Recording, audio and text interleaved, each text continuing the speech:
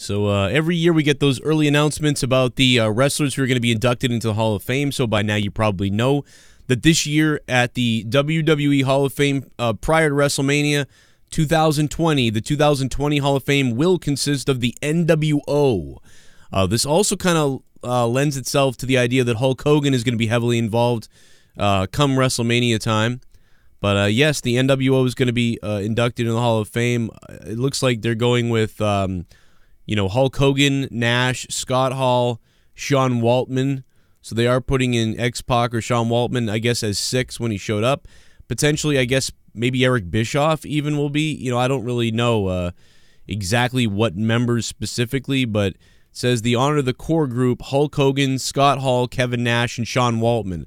So it's weird that they're honoring Sean Waltman. They're throwing him in there too, so he gets to be in DX as well. So that's pretty cool for him. I mean, he was original member, but you know, he's just a member of the WWE family. A lot of people really thought it would just be Scott Hall, Kevin Nash, and Hulk Hogan. But either way, it'll be very, very interesting. A lot of people really fired up about that.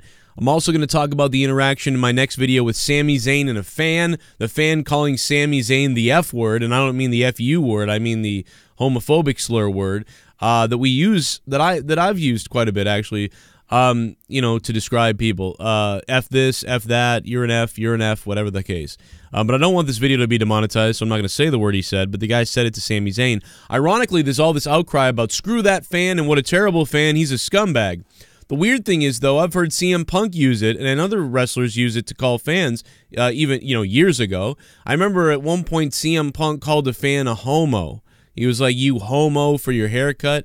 And, you know, he said that word to fans. And now wrestlers are complaining that fans are saying those words to them.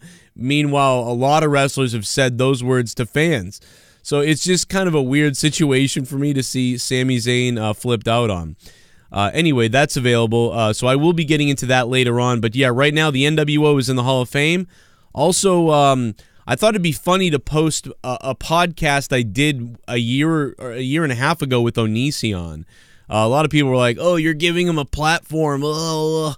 It's like, yeah, relax, bro. Like Keemstar, H3H3, and Philip DeFranco, guys with hundreds of million subscribers, are talking about Onision right now. They're giving him a platform.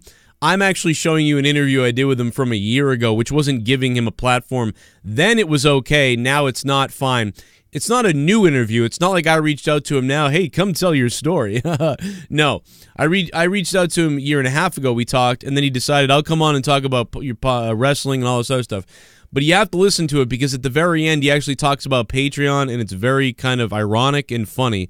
Throughout the video, I throw in funny clips of his freak out and whatever else. But yeah, it's just an interesting thing, man. I think the SJWs, you need to relax. Get your vaginas removed from your male bodies.